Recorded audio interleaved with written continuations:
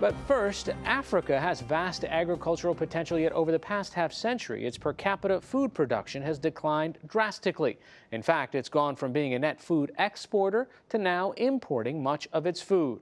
The reasons are complex, but they include rapid population growth, political strife, and weak institutions. As part of our ongoing collaboration with The Atlantic, we profile an American farmer and philanthropist who's made it his mission to reverse the trend in Africa. Howard Buffett is a serious farmer. He is a conservationist, intent on finding better, more sustainable ways to grow food. And he is a teacher, sharing what he knows with farmers in Africa, giving them tools to better feed their people. This is all going to take nutrients out of the soil. He's also a man with a lot of money to spend on making those things happen. It's been described that one of your goals, or your main goal, is ending world hunger. Well, you got to have a goal. But, you know, we're not going to end world hunger, but, you know, I think every step we can take in that direction is something positive. Just slam it. Slam it. Hard. There, you got it. So now, what do you call this machine again? 8225R, John Deere. It's a tractor. Okay. Now see, Howard Buffett loves his toys. My mom always told me I didn't have enough Tonka toys when I grew up, so I think I have them now. Mom would be the late Susan Buffett, who died in 2004. And Dad, you guessed it, is Warren Buffett, one of the world's richest men. You grew up in Nebraska. What was it like? I mean, what do you remember about being in this family? I think people think it was different because of my dad. And the truth is, you know, when I was growing up, my dad wasn't well known at all. We grew up in a very normal environment, went to public schools, you know, walked down to the bus stop and went to school. At the same time, your dad, because of your dad's success, you were leading a pretty comfortable Oh, we didn't have to worry about anything. And we were always told, you know, that if we wanted to go to college, it would be paid for. And if we wanted to go to medical school, it would be paid for, which is kind of funny because none of the three of us actually finished college. We all started, but we never quite made it all the way through. I just had a hard time adjusting in college. So I went out and I bought a bulldozer and I started building terraces on farm ground and taking out trees and building basements. And it was something I always wanted to do, so I went out and did it. And what did that lead to next? Well, ultimately it led to the fact that I'm sitting here. I mean, because I had some experiences with neighbors who were farmers and who let me get involved in some of the field work and some of the things that they did. And I really fell in love with farming. We have a total of 4,500 acres. Buffett's Illinois farms can produce more than 8,000 tons of corn and soybeans in a year. But they're also living laboratories, part of research funded by the Howard G. Buffett Foundation to improve agriculture both here and overseas. So what we have in this field, the first thing I want to point out is all the corn stalks from last year. We do no tillage in this field, zero. Why not? Because it helps build soil health. You save fuel because you only make one pass over, you know, this field instead of maybe three or four. So, but you just let the stalks rot? Is that yes, basically exactly. it?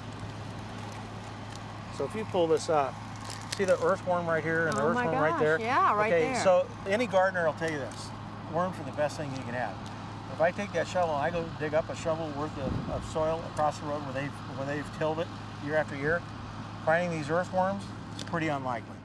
The Howard G. Buffett Foundation plans to give away an estimated $4 billion over the next 30 years, most of the money coming from shares of Berkshire Hathaway, the company founded by the senior Mr. Buffett. And my dad gave us this great opportunity with the foundation, and it was natural for me to look at smallholder farmers and see, well, how do we improve agriculture and how do we make it so that farmers feed their families better? Howard Buffett has immersed himself on the African continent as few other philanthropists have. My dad has said, go out and, you know, don't try to hit the ball out of the park every time, but don't be scared to swing. And swinging means you're going to miss, and it means that you're going to fail some of the times. The foundation has invested heavily in the strife-ridden Democratic Republic of Congo.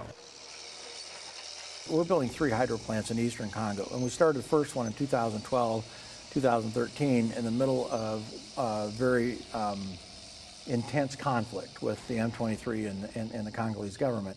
And we had the site when we started, it was shelled by RPGs and everything else. The Democratic Republic of the Congo is an area where not many donors are interested in operating.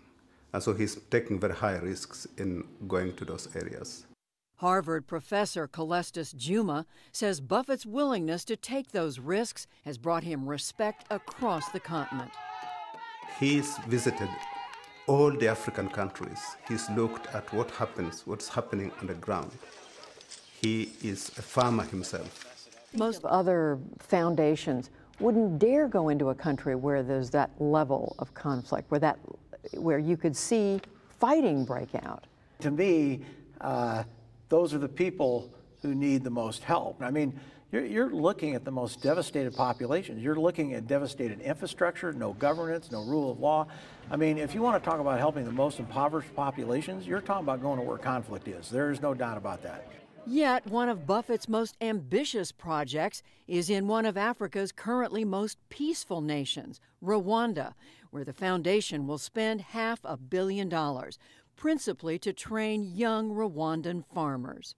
You would have young adults graduating with 4-year degrees in agricultural processing and plant science and things that today they don't really have access to.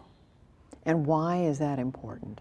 Why does it matter? Well, if you want to advance agriculture, I mean, look at what we did in this country. I mean, you know, the university system is what built our agriculture into a powerhouse originally. Historically, African agriculture was considered to be something that peasants did, therefore it did not require training.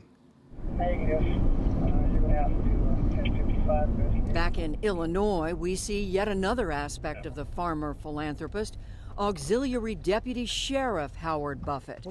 For the past 4 years, he has volunteered for a job it's safe to say few other foundation heads have held.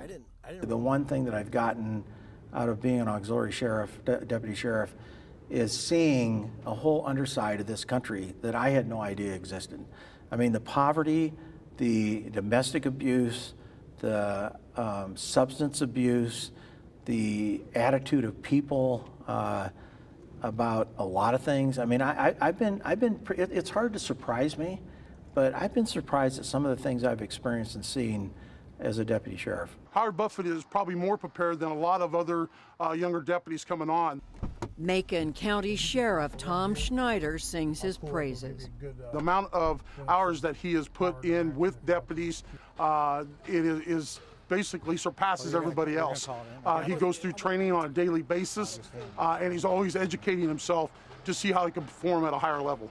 So here you are, somebody who's seen the world, who's seen a lot, and yet this is something that only in the last few years you've been able to witness up close. I've witnessed in a way that a civilian, a normal citizen would not be able to witness it. You see it every single day, and you're making decisions about how to deal with it, which makes it very real. My question is then, how do you decide where's your greater passion? I mean, because you clearly have that great passion to make changes in a place like Rwanda, but you also clearly have a passion here. Your first obligation is always at home.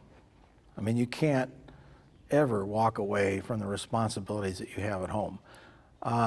But I also think we have a huge responsibility internationally because we are a leader and we need to maintain that leadership. And so for me, I don't see that, you can't separate them. I mean, they're both critical, but you can never walk away from your responsibilities at home. Does it bother you that you're known to so many people as Warren Buffett's son? Never bothered me ever, never. No, I don't think about it that way. I feel like I'm doing what I can do, and the truth is, I'm able to do so many things because of my dad that I couldn't do otherwise. He's been an amazing father. Howard Buffett is somebody who has brought his own personal experience and integrity to probably one of the world's largest and critical challenges, which is being able to generate food security for 1 billion people. And I think that takes incredible courage and commitment to be able to do something of that kind.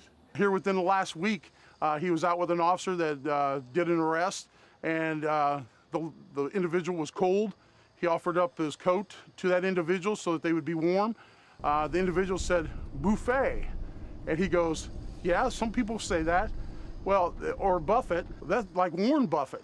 And he goes, yeah, I've heard of him. And the individual sits back and says, well, you kind of look like him. Yeah, I've heard that. Never once did they even realize that it was Howard Buffett, his son. We want to note that BNSF Railway, an underwriter of this broadcast, is owned by Warren Buffett's Berkshire Hathaway. That connection had no impact on the reporting of this story.